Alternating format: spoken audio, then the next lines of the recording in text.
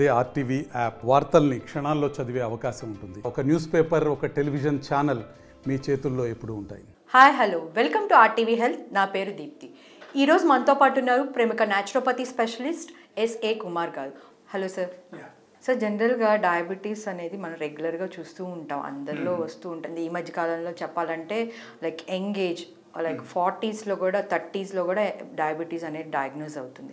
అసలు ఈ డయాబెటీస్ రావడానికి మెయిన్ రీజన్స్ ఏంటంటారు అసలు? అండ్ లైఫ్ స్టైల్ అసలు ఏంటి, ఎలా మోడిఫికేషన్ చేసుకోవాలంటారు? డయాబెటీస్ రావడానికి మెయిన్ రీజన్ మన ఆహారం. ఓకే, ఇక్కడ ఒక చిన్న టెక్నికల్ పాయింట్ మనం చూడాలి. ఏంటంటే ఒకరికి షుగర్ ఎలా వస్తుంది, అంతే కదా మీ క్వశ్చన్. సో మన బాడీలో యాక్చువల్లీ ఒక్క రోజుకు కావాల్సిన glucose level okay, it should be only 5 grams. మన బాడీలో 5 grams only sugar day to day బేసిస్లో మనకు కావాలి ఒక రోజుకి.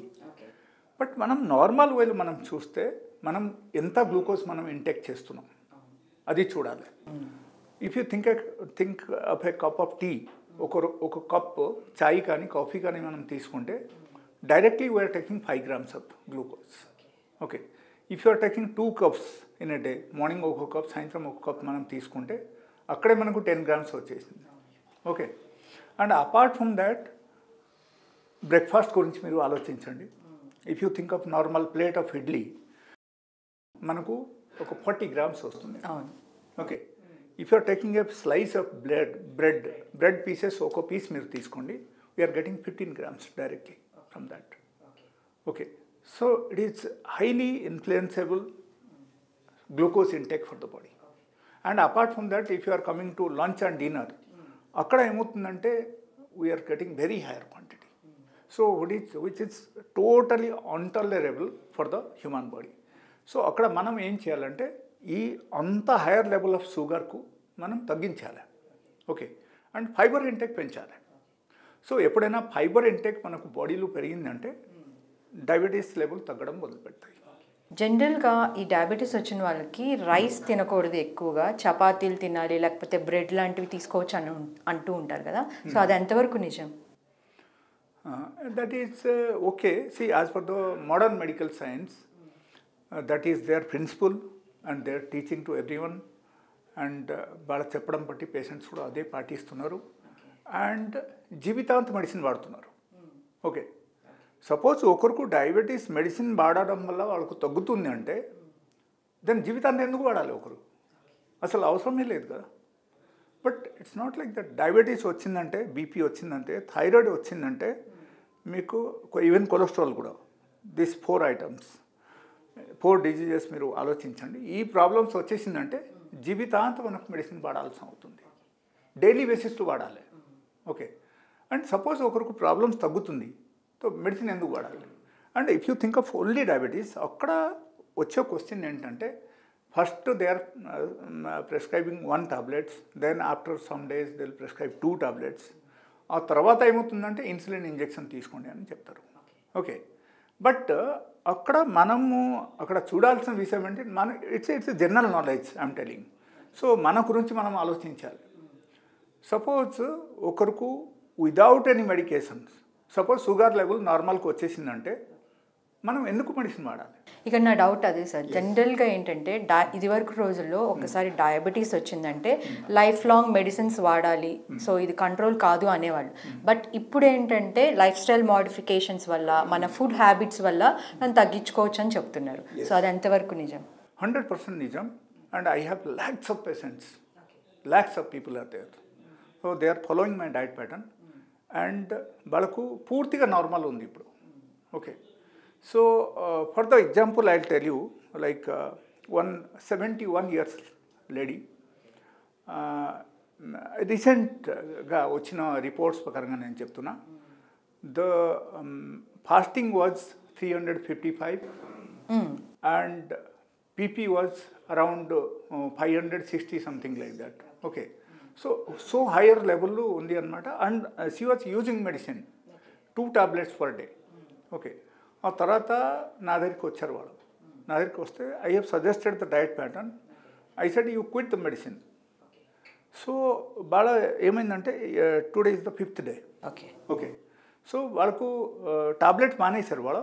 నేను వాళ్ళకు ఒకటి చెప్పా, మీరు ఎప్పుడైనా ఈ డయట్ పాటిస్తే you just quit the medicine and అప్పటి నుంచి మీరు ఫస్ట్ షుగర్ రీడింగ్ మీరు తీసుకోండి. ఓకే.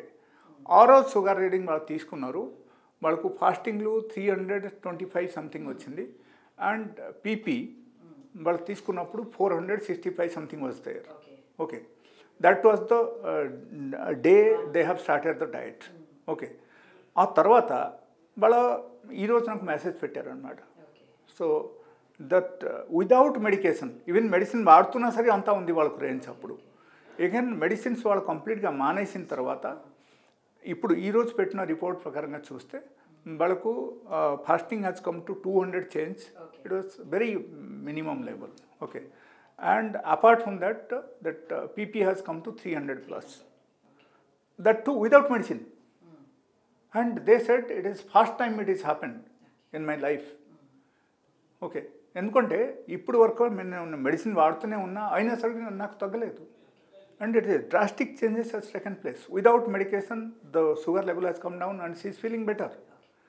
So, దీని నుంచి మనం ఏం అనుకోవాలంటే, if you are following the diet pattern, if you are following the proper exercise for the day, డెఫినెట్గా మనకు 100% మనకు షుగర్ లెవెల్ నార్మల్ ఉంటుంది. కాంప్లికేషన్స్ కూడా ఏమీ రాదు. Diabetes we can cure without medication. So మీరు ఇప్పుడు చెప్పారు డైట్ ప్యాటర్న్ అని. సో ఎలాంటి డైట్ తీసుకుంటే మంచిది అంటారు? Yeah, I will come to that point. Actually first thing మనం చూడాలంటే లైక్ సిలెక్టివ్ డైట్ మనం తీసుకోవాలి. సో మార్నింగ్ పూట ఎప్పుడైనా సరే we should eat only fruits అనమాట. Okay. Then we should come to only 2 times of diet. Okay. That is 1 time only fruits as per your body weight. If your body weight is more than 50, otherwise let us say 50 kg. Okay. 50 kg అయితే 500 grams fruits తినాలి మీరు morning, like breakfast అంతా. It is not the question of breakfast, lunch and dinner. It is only 2 times diet. Okay. So ఒక్కసారి మీరు only ఫ్రూట్స్తో పొట్ట నిండాలి అనమాట.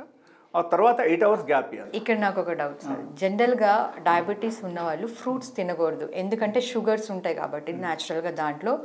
Morning time especially అవి బ్లడ్ షుగర్ లెవెల్స్ పెంచుతాయి అంటారు. సో మీరు ఫ్రూట్స్ తీసుకోమంటున్నారు కదా, so what is that? It is not like that. It's totally wrong. C for the example I will tell you. మీరు ఒకరోజు ఒక పని చేయండి. మీ ఇంట్లో ఇన్ కేస్ ఎవరైనా షుగర్ పేషెంట్స్ ఉంటే you also can take a trial. Trial మీరు ఎలా తీసుకోవాలంటే, సపోజ్ మీరు మార్నింగ్ ఏం తినలేదు, ఫాస్టింగ్లో మీరు టెస్ట్ చేయండి షుగర్ లెవెల్ ఎంత ఉంది. ఫ్రూట్స్ తినండి. ఫ్రూట్స్ మీరు పొట్ట ఫుల్గా తినండి. తినిన తర్వాత you give 1.5 hour gap. You go for the sugar test. But you should do it your self. Glucometer మీరు ఒకటి కొనుక్కోండి, మీరు స్వయంగా టెస్ట్ చేయండి. మీకు ఆన్ ద స్పాట్ రిజల్ట్ వస్తుంది. ఎవరు డాక్టర్స్ చెప్పాల్సిన అవసరమే లేదు అక్కడ. Okay. It's 100% guaranteed assurance from my side. There won't be any fluctuation unless until you are taking the proper diet. Okay. And fruits lo actually manaku glucose undadu, fructose will be there. Okay. Fructose is different than glucose, so it will not be sugar spike in that time. And meeru in case takku tinarante sugar peradam avakasam undi akkada. If you are taking as per your body weight, meeku 100 to 100% taggutayi annamata akkada. Lekapothe suppose నేను ఇప్పుడు mix body weight పట్టి తీసుకోమని చెప్పాను. మీరు ఏం చేశారంటే, ఎట్లా కాదు నాకు 250 grams తినేసాను, నాకు ఎక్కువ అనిపిస్తుంది, ఇంకా తినను అని మీరు మానేశారు. అప్పుడు ఏమవుతుందంటే షుగర్ స్పైక్ అవ్వడం అవకాశం ఉంది కదా. Yes. So there was a research study on this diet which I'm telling. దాని మీద పెద్ద రీసెర్చ్ జరిగింది. ఓవర్ 500 పేషెంట్స్ మీద ఈ రీసెర్చ్ అన్ని జరిగింది. అండ్ ఆ తర్వాత they found that diabetes is highly effective only with the diet. Okay. So dinmala that is the first diet. And second diet you have to give 8 hours gap. 8 hours gap lo only మీరు water తీసుకోవచ్చు and green tea, green coffee, otherwise black tea are black coffee మీరు తీసుకోవచ్చు. So you should not take anything with the milk. So that you have to avoid. And all the milk product we have to avoid except butter milk. Butter milk మాత్రమే తీసుకోవచ్చు. And apart from that ఈ 8 hours గ్యాప్లు sufficient water తాగాలి. I know if they are into diabetes so వాళ్ళకి ఏమవుతుందంటే గడి ఆకలి వేస్తుంది. Okay, that is become a tendency for them. Doctors చెప్పడం బట్టి వాళ్ళ డైలీ బేసిస్లో ఆ టైప్ అలవాటు అయిపోయింది వాళ్ళకు. అరే నీకు షుగర్ తగ్గిపోతాయేమో, నువ్వు ఎక్కడ కల్తీ పడిపోతావేమో, సో కొంచెం చిన్న డయట్స్ అన్నీ తీసుకోండి అని చెప్తారు. But it's not correct at all. ఎందుకు నేను చెప్తున్నా అంటే, if you are taking let's సే ఒక స్వీట్ ముక్క మీరు తీసుకున్నారు, లేకపోతే you are taking a fruits, otherwise you are taking a piece of something like boda or idli or samosa, whatever it is. The moment you put it in the tongue, okay, so that time immediately insulin releases. So if you are taking very highly, very frequently, if you are taking the diet, okay, చాలా very frequently మీరు తినడం మొదలుపెట్టారంటే అంత ఎక్కువసారి insulin అక్కడ release అవుతుంది. అప్పుడు ఏమవుతుందంటే somebody will become hyper ఇన్సులినమిక్. So 2 times a day is enough అంటారు. Okay, so that is the main cause for the diabetes. So అక్కడ మీరు ఇన్ కేస్ 8 hours గ్యాప్ ఇచ్చేసారంటే, ఎక్కడ 8 hours మీరు తింటున్నారు, 2 times డైట్ తీసుకుంటారు, సో ఇన్సులిన్ తగ్గుతుంది ఆ టైంకి. ఇన్సులిన్ ఆటోమేటికల్లీ వాళ్ళకు కంట్రోల్ అవుతుంది అనమాట. ఓకే, బికాజ్ హైపర్ ఇన్సులినమే అయితే automatically somebody will become that is the root cause of the diabetes. Okay, so మనం ఆ ఇన్సులిన్ ఫ్రీక్వెంట్ లెవెల్లో మనకు సిక్రేషన్ రాకుంటే ఉండాలంటే 8 hours గ్యాప్ ఈజ్ మస్ట్ అనమాట. And apart from that again మీరు సెకండ్ టైం ఫుడ్ తినిన తర్వాత again you are getting around 16 hours gap.